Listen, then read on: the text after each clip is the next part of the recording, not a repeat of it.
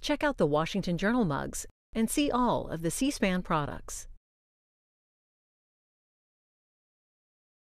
Washington Journal continues. Gordon Gray at our table, Fiscal Policy Director with the American Action Forum. What is your group? So we're a center-right, market-oriented think tank. And my portfolio there is the economy, the tax, and budget. So right now, I don't have a particularly good story to tell or a lot of great news, unfortunately. Well, do you think that we're headed toward a recession? And if so, what are the indicators in your opinion? So I think right now we're actually headed for some choppy waters. The yield curve inversion of this week is a troubling sign. There are some reasons to think that we shouldn't overvalue the signal that the yield curve inversion sent this week, but it's still a troubling sign in my view. There are policy risks out there. Certainly the trade war is having an effect, a detrimental effect on the economy. That's a significant risk to the economy. But we have other data coming in, particularly this week, strong retail sales that suggests that the fundamentals of the economy are sound and we don't have a risk of a recession in the immediate offing, but some of the signs we've been getting lately are troubling.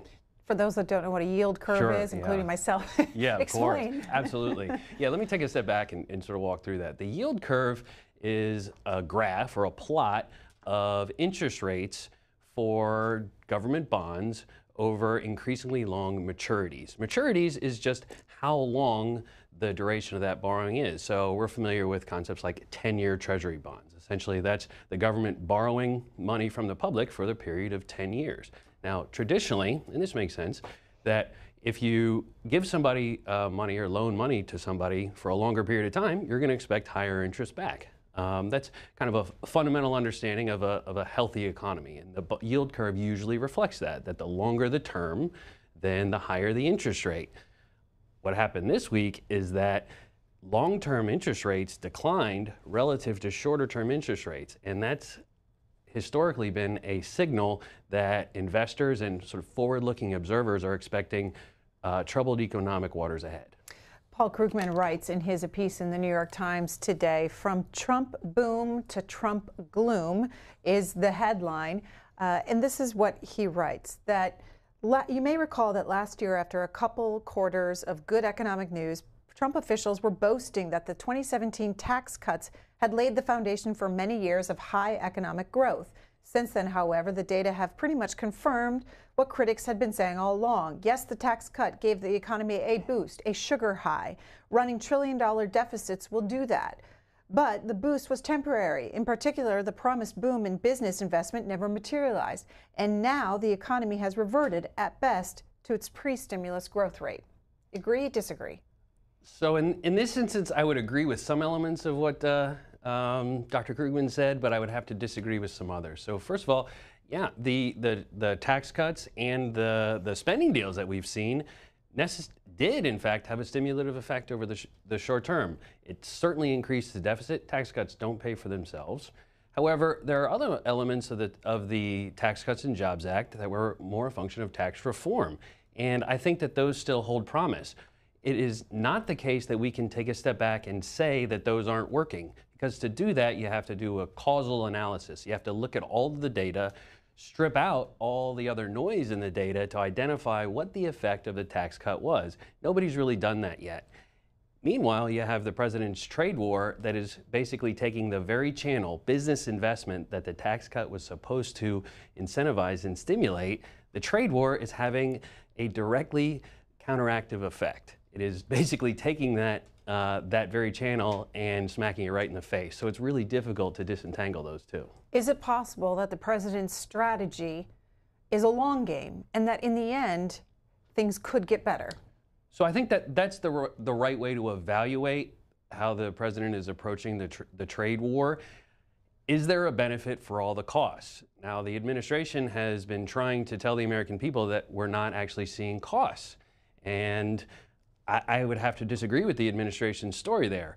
However, if there's a cost, then we also have to assess what the benefit is, and maybe the trade policies passes the cost-benefit test. Unfortunately, I'm not convinced that the administration's strategy is one that would realize all the changes we're expecting the Chinese to make. So far, I'm unconvinced that the pain that the U.S. economy is sort of taking on is worth what the trade negotiations will produce. We want to open up the conversation to our viewers. We're talking about the health of the U.S. economy. What is it like where you live? Republicans 202-748-8001, Democrats 202-748-8000, and Independents 202-748-8003. The president tweeting out yesterday this: the United States is now by far the biggest, strongest, and most powerful economy in the world. It is not even close. As others falter, we will only get stronger. Consumers are in the best shape ever, plenty of cash. Business optimism is at an all-time high. How do we compare to other countries, and what is happening in other countries' economies, Germany, right, Argentina, et cetera, and what impact could they have on others? Right.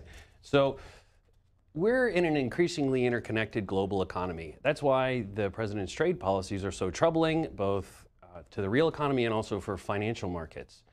So the slowing of growth in the rest of the world has a real effect on the U.S. economy. So I'm really troubled by the global growth environment, and I think that's also animating some of what the Federal Reserve is doing. So what is happening in Germany specifically, and is it part of or related to the president's trade policies here with China, et cetera? So we are seeing a number of economies, a number of our trading partners downgrade their growth estimates. We're seeing, I think, global disruptions in all of our trading arrangements. So it's not just Germany. There's Argentina, there's Singapore, there's a number of our trading partners that are, I think, flashing some warning signs for the global economy. And it's troubling. And I think it's also animating to some extent the yield curve inversion that we saw this week. So it does have an impact on this economy, the United States. I believe so, yeah. And that's why some of the signals we're getting this week are troubling. Brad is in International Falls, Minnesota, Republican. Brad, we're talking about the health of the U.S. economy. How would you rate it? Well, I think it's doing okay. But I got a real problem with people, just thinking that, your guest is just giving you an opinion. That's his opinion, which is like Krugman's, worthless to me in a lot of cases. But when I see that China's stealing the intellectual properties and then nobody stood up for the American people, and now Trump is doing it, now you got all these bad-mouthed people just cracking up at the way they've been. What are they expecting? That Trump shouldn't stand up for these people? I mean, come on. So this nonsense of bashing Trump has to end. It really does. Okay, so Brad, we'll take your point then for Gordon Gray about the president sticking up for the American people when it comes to intellectual property and currency manipulation as well. So I think Brad makes a good point about China being a bad actor in global trading. The United States, and Brad is correct on this, needs to take a firmer stance with respect to China's approach to intellectual property and a number of their other actions around the world. They're militarizing the South China Sea. They're a bad actor. However, it is not clear that the strategy that the president, that the executive branch is embarking upon would actually achieve the goals that they're saying needs to be achieved. And it's not obvious that the cost that the executive branch is taking on is worth it, that it will actually help achieve those goals. We would strengthen our hand if we were to approach China in a multilateral fashion, bring on our allies. Instead, the president is threatening a lot of our other trading partners with tariffs. And I think that actually weakens our hand as it relates to China. We'll go to Mitchell, Indiana. Eddie, a Democrat caller, good morning. Good morning, ma'am. Good morning, sir. Morning. Yeah, Morning. I don't have any problems with the tariffs that the president is putting on everybody. I've watched all the news channels. They all say that everybody else is hurting more than us. And honestly, after the recession hit, the small communities, no matter probably where you're at, but especially in Indiana, have never recovered. And like I said, I don't have a problem with it. As a matter of fact, the price of gas gasoline in this community went down 18 cents yesterday. So, sir and ma'am, I see nothing but positive out of all of this. And thank you for taking my call. Okay, Eddie. So, Gordon Gray, what about his analysis? Thanks, Eddie. And I think he's identifying what I think a lot of Americans have experienced, which is we coming off of the worst recession in a generation, in many generations. A lot of communities have not fully recovered. We are now celebrating the longest expansion in U.S. history, but it hasn't delivered the wage growth, it hasn't delivered the prosperity that I think a lot of us wanted to see. Meanwhile, we have China that is, I think, violating global trade norms and is, like I said earlier, is a bad actor in the trade space. And now you have a president who is taking them on, and vocally. And I think that is, for communities who have been harmed, they can see that as someone who's sticking up for them. However, I would just have to say, the president's approach to China should be evaluated on what it actually achieves, not what we're saying along the way. And what has it achieved so far? So far, we haven't seen a change in China's behavior in general. So far, we haven't secured a trade agreement with China. So right now, we're taking on a lot of the costs with no obvious benefit.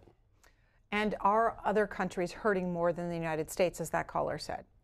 So I think with respect to China, we're right now on the losing end of that. We have seen China reduce trade barriers with other countries. So as it relates to our trade war with China, other countries are benefiting, not us. Judson, Bedford, New Hampshire, a Republican. Hi, Judson. Oh, good day. Thank you for taking my call. I really had some questions regarding looking at the short game versus the long game.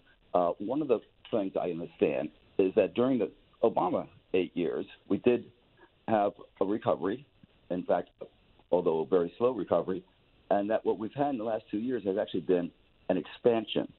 And if I recall correctly, a few months ago, it was predicted that we would have $3.4 trillion added onto our economy, and that's been revised down to $2.5 trillion.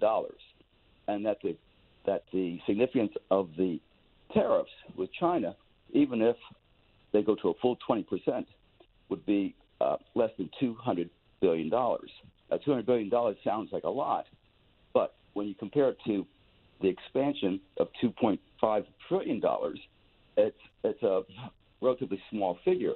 So even if we had the full effect of the tariffs, it would have a very small effect on the expansion that we've enjoyed the last 2 years, number one. Number two, with the devaluation of the yuan, and I don't know the exact percent that it was devalued, but when that happens, that means the Chinese yuan is cheaper to our dollar buys more.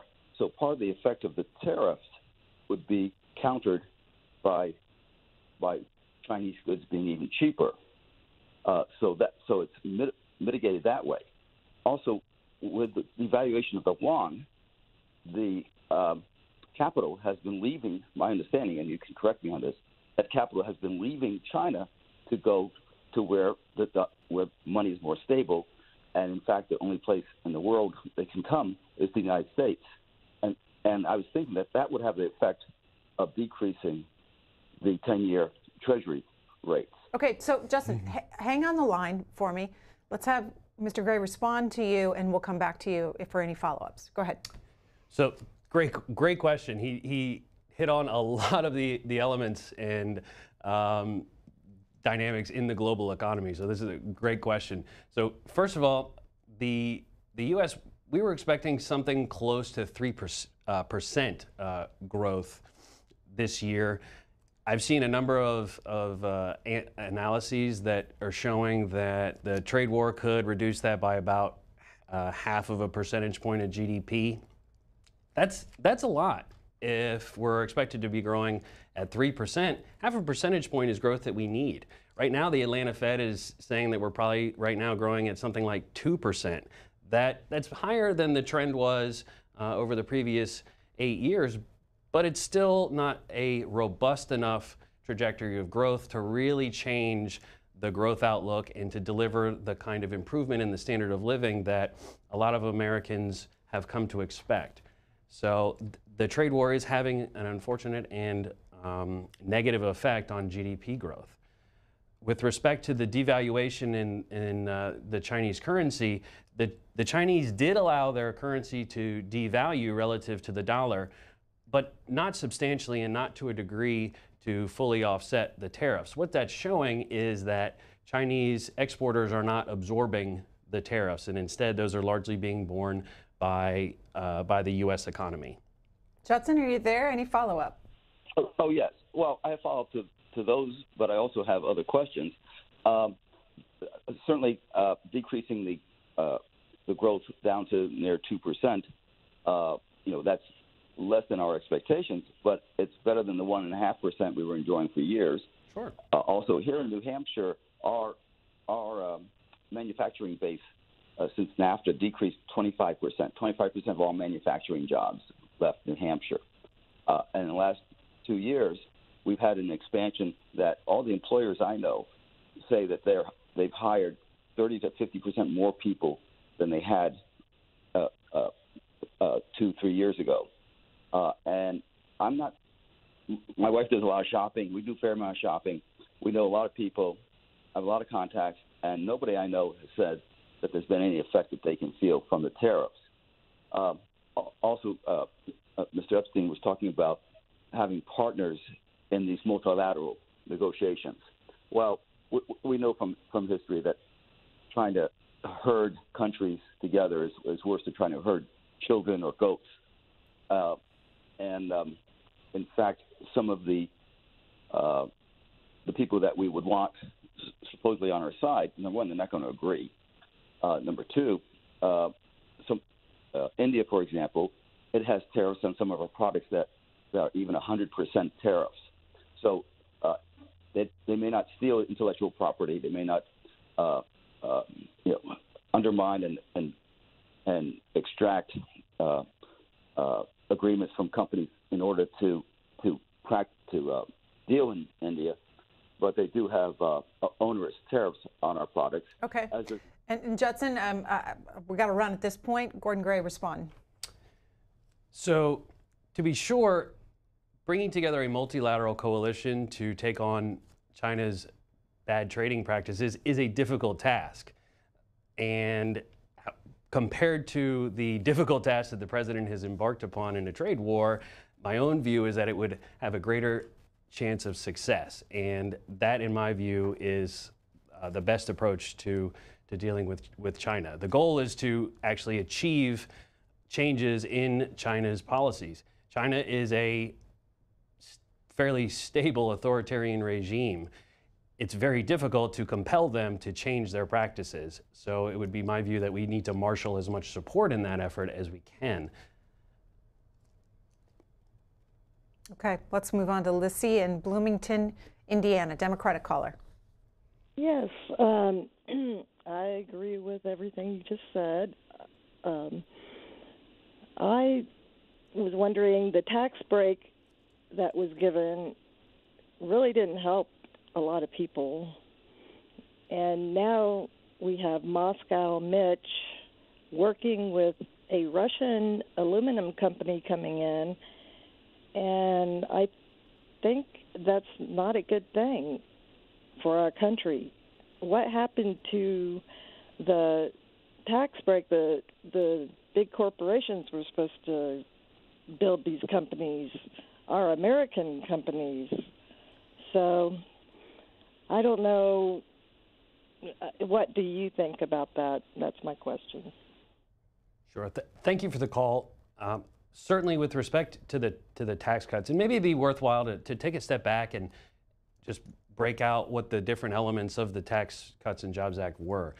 There's actually three pieces. The first is the individual tax cuts, and that was rate reductions for taxpayers. There were some changes to the tax items that people can claim, so credits and exemptions.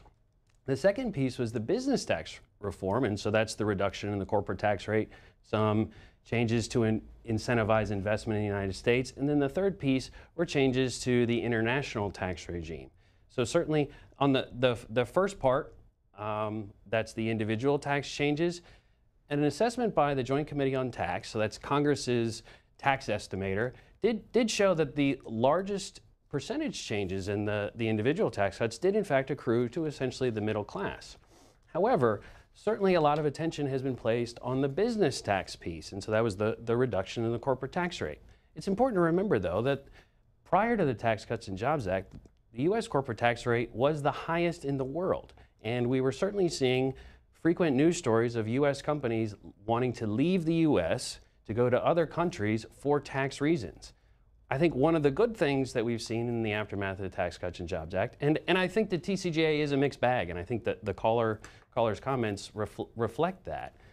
But one of the good developments in the wake of the enactment of the TCJA is that we're no longer seeing companies fleeing U.S. shores, and that is to a large extent, I believe, because of the change in the corporate tax rate. I think that's a worthwhile change. The other change was the incentive to invest in the United States. It's called expensing. That is where we provide tax incentives for business to invest, and they can write off that investment immediately. That is supposed to improve investment in the United States, that's supposed to grow productivity, and then that's supposed to translate into wages. Unfortunately, the trade war is running directly counter to that channel. So my concern is that the president's trade policies is basically taking that channel of the Tax Cuts and Jobs Act and nullifying it. And so that's a real problem. We're talking about the health of the U.S. economy with Gordon Gray. Don in Las Cruces, New Mexico, independent. Your question or comment?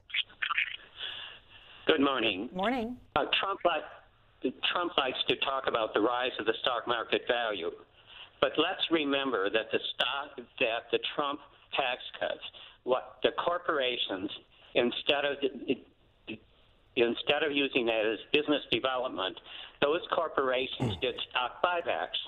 And the effect of those stock buybacks was to goose the value of the stock instead of developing the company. And the second thing that those corporate buybacks corporate buybacks, and instead of giving wage increases, they gave bonuses. So basically, the wages of workers didn't improve that much. The second point that I'd like to make is that between 30 and 35% of stock is owned by foreign investors. Those foreign investors take $44 billion out of our economy every year. So if we're looking at the stock market, I think it's a sham, because it hasn't been built on real development of corporations. Instead, it's been just goosed by the Trump tax cuts. Okay, let's get a response. So Don, great question. I'm glad somebody asked about buybacks, because there's been a lot of news attention to these, and I think there is a little bit of confusion about what the tax cut, particularly on the business side, was supposed to do, how that's supposed to operate, and then how that relates to buybacks.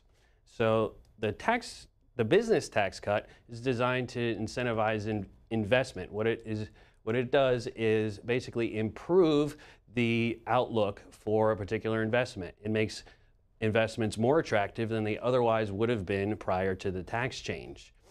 If a business then has an incentive to invest, it will then expand, hire, and resource that investment.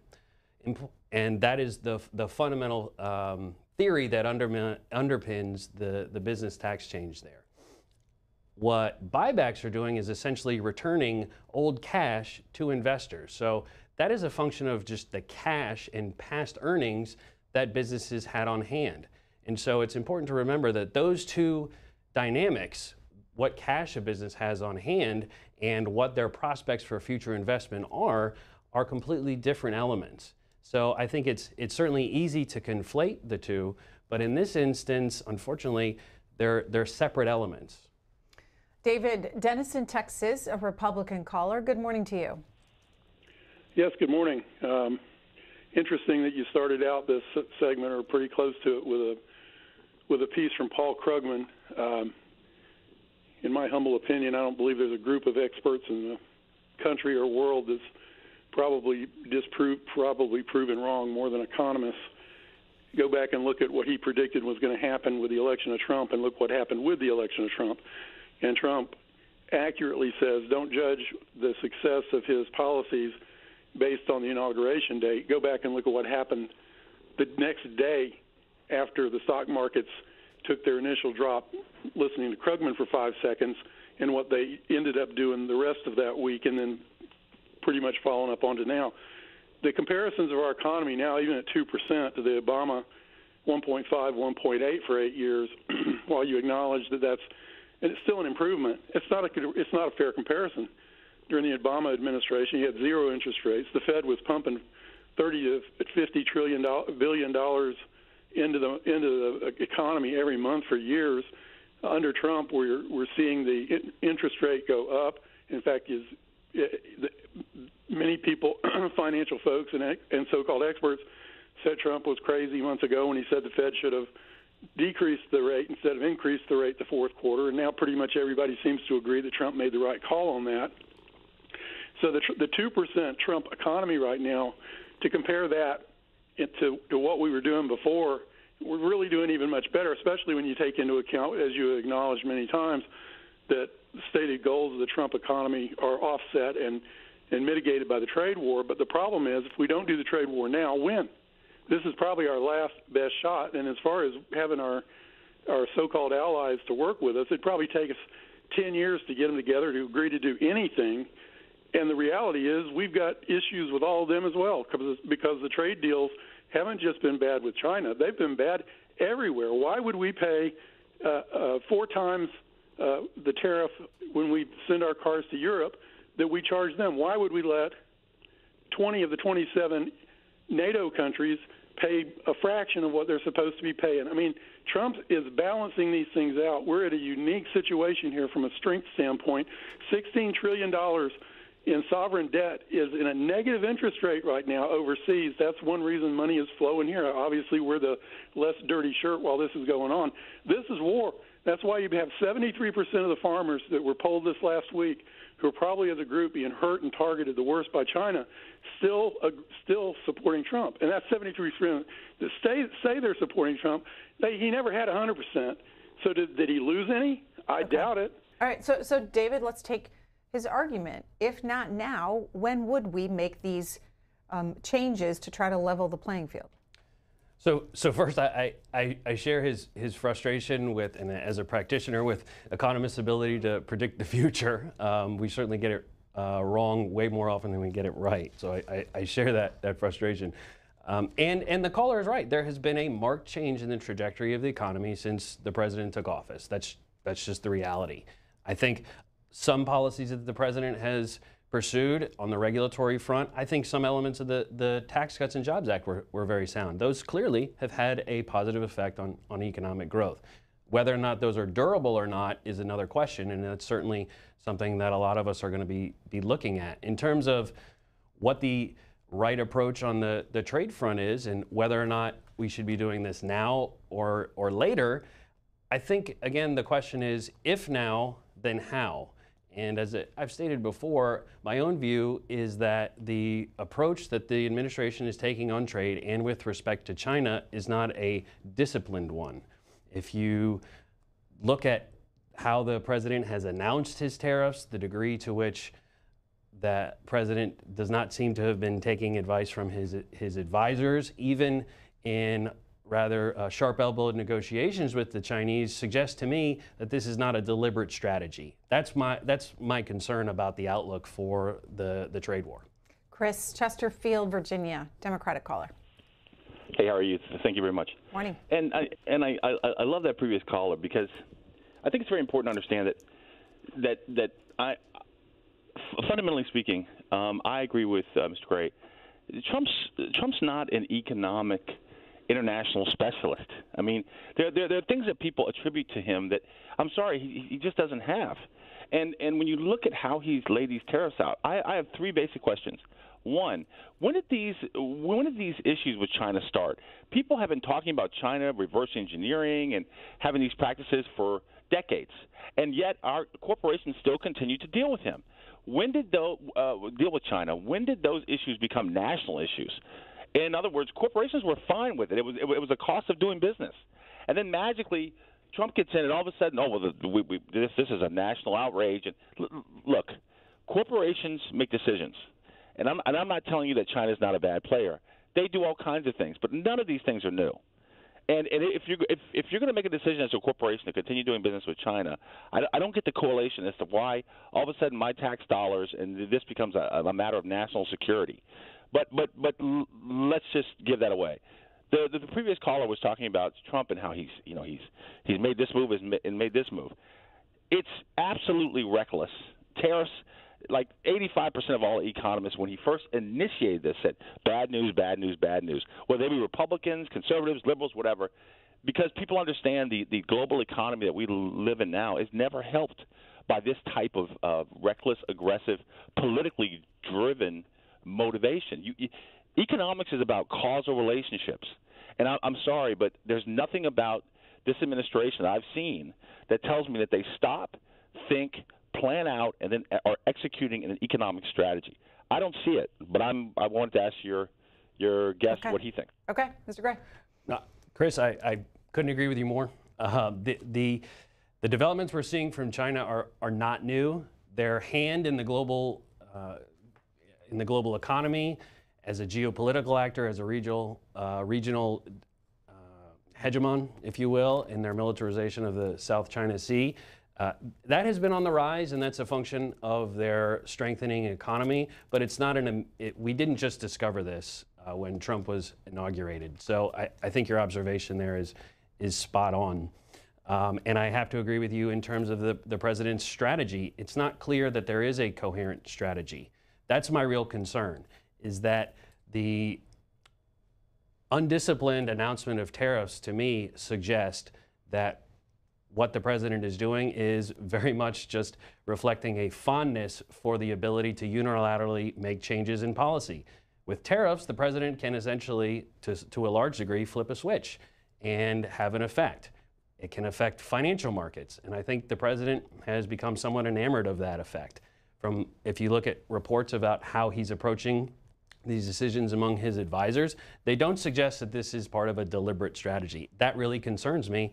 That also suggests that cost-benefit test that I was talking about with respect to the trade war, that we're taking a lot of costs, and if there isn't a coherent strategy to achieve the benefits, then it's ultimately not a worthwhile policy pursuit. We'll go down to Austin, Texas. Joe is watching there on our line for Republicans. Yeah, hi. Just a couple comments. I do work for a large company. It has an effect, a large technology company. So just the fact to say that this has gone on forever doesn't make it right. Then with that, also, I just had a question. Everybody that comes on to Washington Journal who talks about the tax deal has said that it's blown a hole in our deficit. I went online and looked, and our tax revenues are up year to year. And if they continue to be up year to year, how has the tax deal blown a hole in the deficit? Isn't it just a spending problem? Okay, Joe, take that. So great. Let me address that question first, which is the deficit effect of the Tax Cuts and Jobs Act. So when people talk about it blowing a hole in the deficit, what they're talking about is compared to what the deficit would have been if we hadn't done the Tax Cuts and Jobs Act. So tax revenue will naturally grow over time as the U.S. population grows, as more workers work, as wages increase over time, a little bit of inflation that we have going on. Naturally, revenues, all else equal, are on an upward slope. The question is, are they lower than they otherwise would have been in if we hadn't done the tax cuts? And that, to me, clearly is yes. The tax cuts have not paid for themselves. Revenue is higher than it was last year, but it is lower than what revenue would have been this year if we hadn't done them. So we are taking on additional debt, and we've increased the deficits because of the tax cuts. The question, and I think the question essentially that the policy posed is it worth the red ink that we're taking on?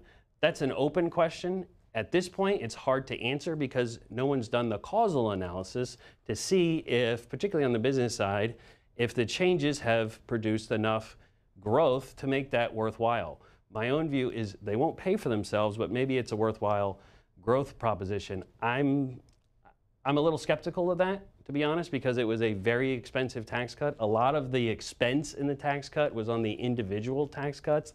I don't think there's enough opportunity for growth there to make that cost necessarily worthwhile. It's possible. I just question that assumption, though. All right, Elise in California, Democratic caller. Good morning. I'm really more concerned about the economy in the United States.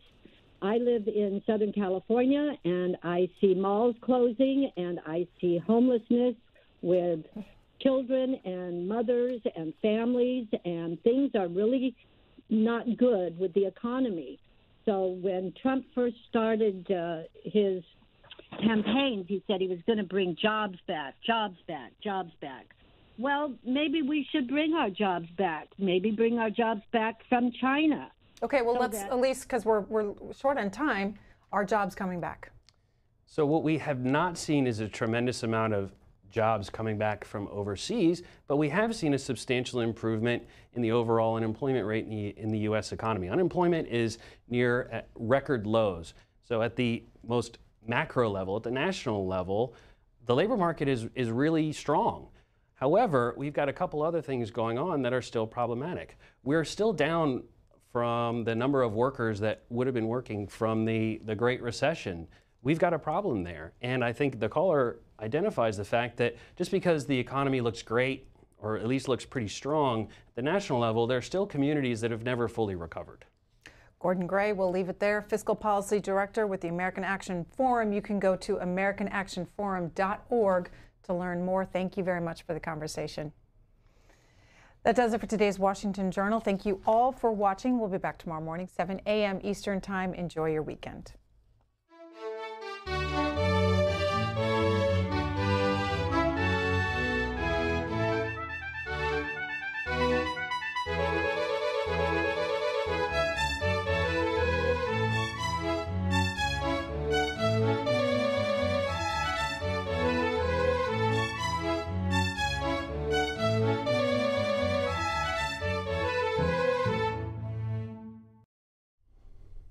And updating the story we were talking about earlier regarding Michigan Congresswoman Rashida Tlaib. Within the past 24 hours, the Israeli government announced that the Michigan Democrat had been granted a humanitarian visa to visit her grandmother in the West Bank.